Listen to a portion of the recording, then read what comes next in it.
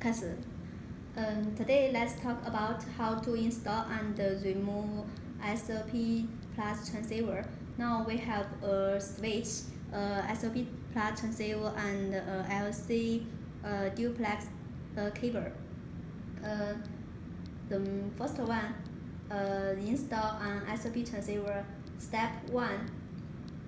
Check the label whether it is correct. Step 2. Insert the SFP transceiver into the slots. Step 3. Remove the dust plugs of SFP transceiver and the LC cable.